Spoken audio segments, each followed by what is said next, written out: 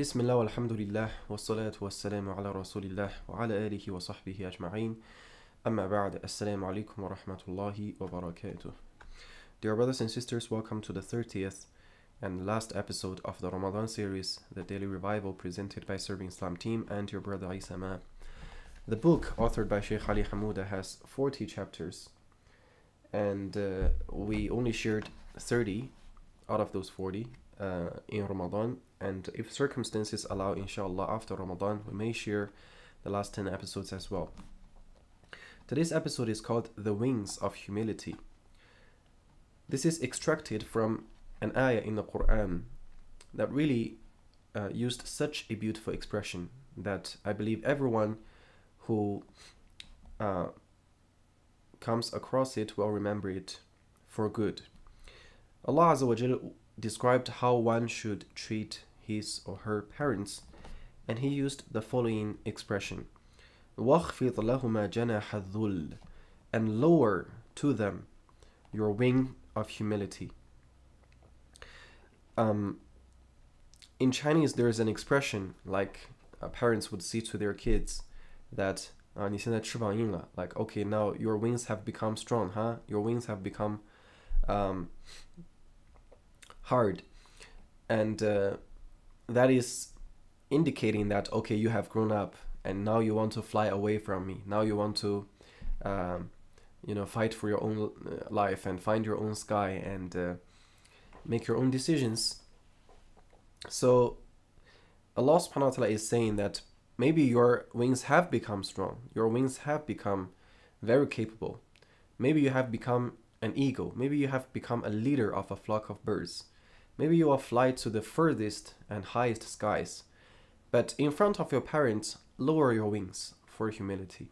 That is the beauty of this expression. And also, when birds lower their wings for a long time, they will drop from the sky, right? They cannot maintain the elevation if they keep lowering their wings. So this also indicates that in front of your parents, be grounded, come back to the ground. Don't fly so high up and make them feel distant from you. In front of your parents, come back to the ground and lower your wings because of humility. Our predecessors' fascination with this ayah was not limited to the field of research and verdicts, however, but it governed their everyday interactions with their parents, having raised the bar of good treatment to unimaginably high levels. As for the scholar Abdullah ibn Aoun, his application of this ayah was so great that he included it within his very tone of voice when speaking to his parents. It was mentioned in his biography that his mother once called him, to which he responded in a voice that was louder than hers. Thus, in repentance to Allah, he freed 2 slaves. What would Abdullah ibn Aoun make of a person today who screams from his room at his mother because his dinner is late or not what he expected? Or those perhaps who bang their car doors or sound their car horns to hurry their mothers who are taking too long to get ready, as the poor lady scrambles around in her house frantically trying to get her matters together, fearing the rage and displeasure of her son. Never mind the tones of voices. Imam al-Munawi rahimahullah said, "Al-uquq كما يكون بالقول والفعل يكون بمجرد اللفظ المشعر بالغضب." He said disobedience to one's parents is not only through words and actions, but also through glances which indicate anger. If you look at your parents in a way that hints a little bit of displeasure, according to Al-Munawi, that is disobedience to the parents. How huge is the difference between those people who held themselves accountable over the tones of their voices and length of their glances, and those of us who scream when they open their drawers and find that their clothes haven't all been washed and ironed on time. Amr ibn Maymun ibn Mahran was traveling with his father in the city of Basra when they came across a puddle that they needed to cross, but his father was too weak to walk through it. At once, Amr lowered himself into the water, allowing his father to walk on his back and use it as a bridge to cross over. How lucky was the father of Amr, who did not live to witness a day where children find it burdensome to push the wheelchairs of their fathers or mothers, or those who get frustrated due to yet another hospital appointment, which their parents requires. And when he gets there, he spends his time on his phone, making it so apparent that he wishes to be elsewhere. Abu Omar was asked about how his son, Dhar, behaved with him. He responded, ما مشى معي قط في الليل إلا كان أمامي ولا مشى معي في النهار إلا كان ورائي ولا ارتقى سقفا كنت تحته. Whenever we'd walk together at night, he'd walk in front of me. And whenever we'd walk by day, he'd walk behind me. And never did he enter a room that was above the room I was in. As for Imam Abu Hanifa, rahimahullah, he would frequently make dua for his parents and dedicated a sum of 20 dinar for charity each month on behalf of them.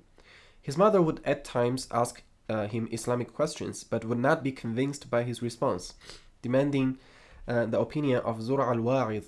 So this is Imam Abu Hanifa, rahimahullah, one of the most knowledgeable person in Islamic history, right? And he is certainly an expert and a authority in the field of fiqh. But what happens universally is that no matter how knowledgeable you are, no matter how accomplished you are, no matter how educated you are, to your families, especially to your parents, you are always still that little kid. So chances are they wouldn't take you seriously, despite your knowledge and your experiences. So it's actually very difficult to convince your own families and give them answers about Islam. This happens to modern scholars as well, and I believe everyone has some degree of such experience. So his mother demanded to see Zura al-Wa'idh, which is a admonisher, someone who is eloquent, who gives speeches, who delivers the knowledge from scholars to the people through beautiful sermons, etc. So he's a wa'idh, he's an admonisher, and his mother perhaps is more familiar with this public figure, you can say, and demands to ask him. And Imam Abu Hanifa rahimahullah didn't say, do you know who I am? Like, he's nothing compared to me, by the way. I have much more knowledge than him. I am much more reliable than him. He didn't say any of this. He said, okay, sure, let's go. If you want to ask him, let's go ask him. So he accompanied his mother and they went to Zura al-Wa'idh. And of course, Zura was very surprised.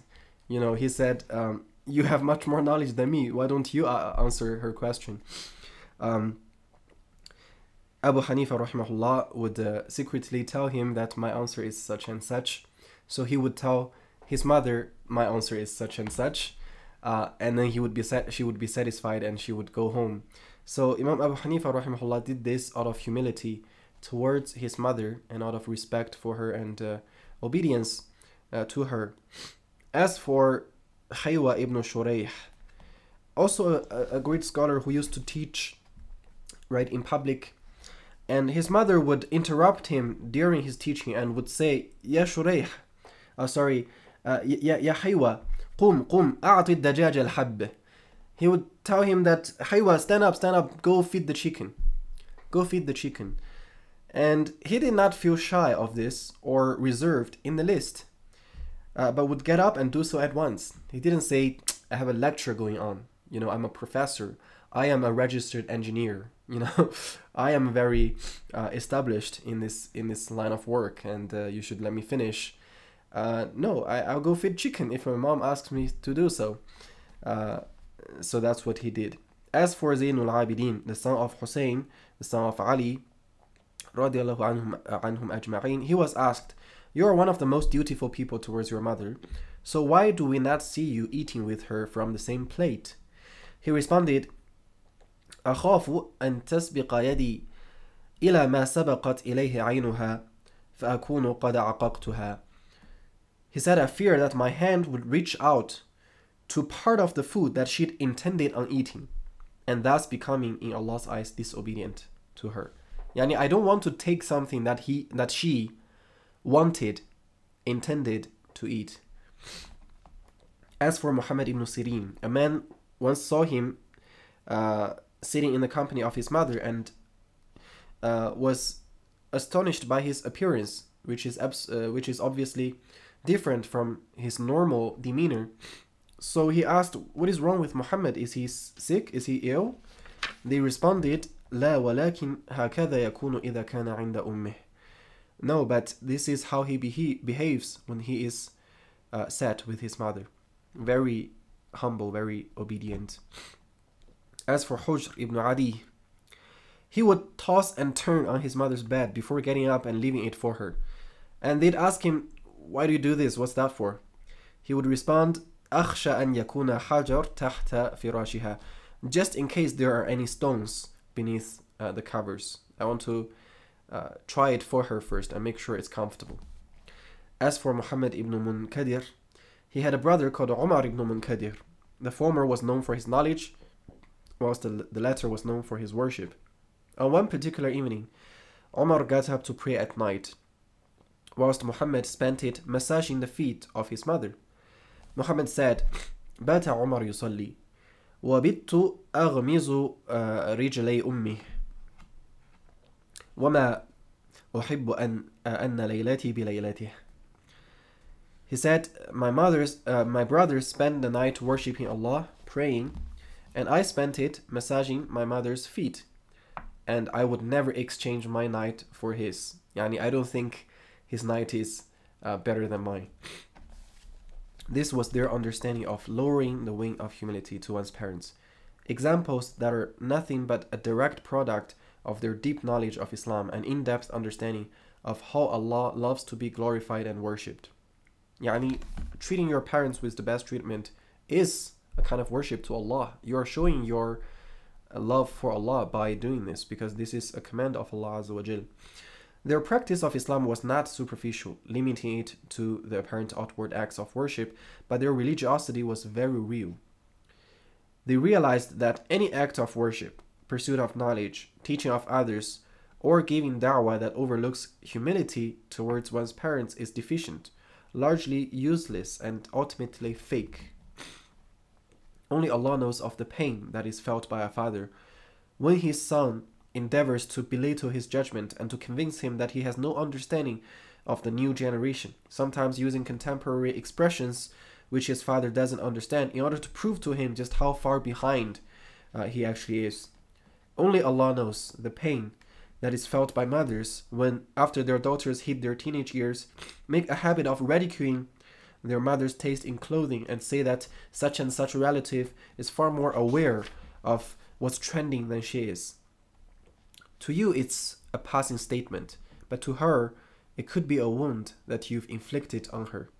Whilst you may have forgotten, she never forgets those years that she spent going from shop to shop as she carried you, desperately trying to find the best set of clothes for you so that you're never looked down upon by your peers.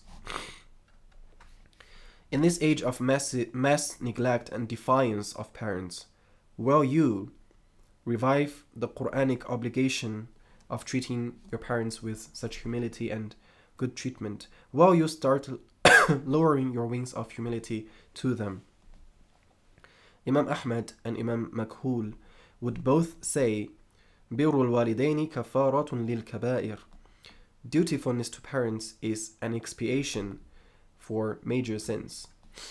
And I also remember one man came to Ibn Abbas radiallahu anhu and told him, I murdered someone. Can I still be forgiven?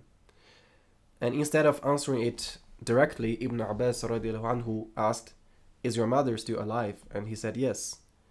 And he said, then inshallah you still can be forgiven. Yani, by being dutiful and obedient to your mother, you can still gain the forgiveness of Allah subhanahu wa ta'ala. And foolish is he who thinks that dutifulness to parents is merely about the quantity of material services that one provides them. This is delusion at its worst. For it seems that the materialistic era of ours only gives birth to materialistic perceptions. No. Dutifulness to parents is not limited to this, but is far deeper. It is about lowering to them your wing of humility. Thank you for watching, and thank you for following this series. Hope you've benefited. And one more time, if you've benefited, please make dua for them. Please make dua for us, all of us who are involved, and Sheikh Ali Hamouda, the author and the collector of these gems. And may Allah subhanahu wa ta'ala give us tawfiq to practice as much as we can on this newly learned sunan, these practices. And may these prophetic practices make our lives better in this life and the next. Allahumma ameen. جزاكم الله خيرا. السلام عليكم ورحمة الله وبركاته.